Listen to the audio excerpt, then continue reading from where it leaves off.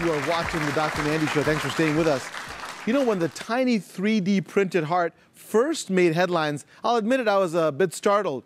Despite the fact that I'm entrenched in medicine, I'm also super fascinated by this 3D printing concept and how close we are to making this amazing technology a reality. So joining me now is doctoral candidate Nadav Noor, a scientist who was part of the Israeli team that created this 3D printed heart. I'll tell you, I'm very excited about it. Welcome, Nadav. Thank you for joining us. Great to be here.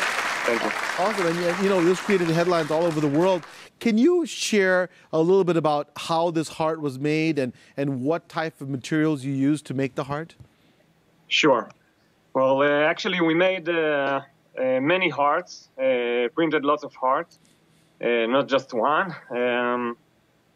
The idea of the technology that we invented here is to use the patient's own materials and cells to create these tissues or hearts. Actually, we take a small tissue biopsy, a fatty tissue biopsy. We separate the cells and the remaining materials, and we now know how to take those cells, reprogram them to become stem cells, and then we can differentiate them to become heart cells or blood vessels forming cells. In the other side, we take the remaining material and we process it into a gel. Combining these two, we know how to make two distinct bioinks, which this is the thing that we print actually. And using those two materials, we printed the heart and also other cardiac tissues. That's amazing. You know, you're listening to this, right? Most of us are just amazed by it. This is not your traditional printer that you have attached to your computer, right? So it's conceptually a printer. How big was this heart, Nadav, that you and your team created?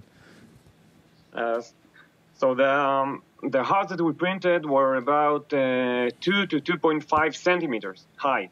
It's very small, I know. It's about the size of a rat heart. However, we believe with the same technology and larger printers also, it will be not a big problem to print a human-sized heart, which is the size of a fist, about the size of a fist. But this will take a long time. I mean, the small printed heart took us about 4 hours to print. Human heart size, a size of a human heart will take, I think, probably days. That's still amazing. You know, he's talking about printing a heart about an inch across, you know, and these cells of the heart are not synchronously, they're not contracting, they're not communicating, and it may take time to grow. Tell me about that concept. What does that mean? So we printed the heart cells in the right positions, also the blood vessel forming cells. And each cell by its own is contracting. I mean, they are alive and they can contract by themselves, but they not working together. Also in our natural heart, the cardiac cells, the heart cells, are communicating with each other using different tunnels. But this process to develop these tunnels and communication processes takes time.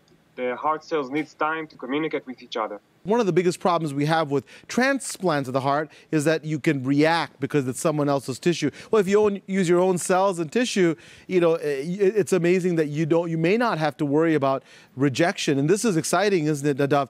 But here's really? what I want to thank you about, that you and your team have given all of humanity a lot of ideas and hope, and it'll spur interest around the world to do more. And so that's the idea. You know, we take ideas that are born in your lab, perhaps, and we'll take it all over the world. Thank you so much for taking the time out of your busy day. You're clearly in the lab again, and you're working, so I appreciate you taking the time.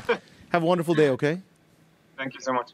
And the idea is that this gives us so much hope and ideas for the future. So many of my patients are waiting for transplants, and so if there's a glimmer of hope that we can actually create this, it's phenomenal. So amazing stuff. It's time for a break. Coming up next, I'm discussing 3D Bio Ink and how this technology could be a real game changer when it comes to extending lives. Stay with us.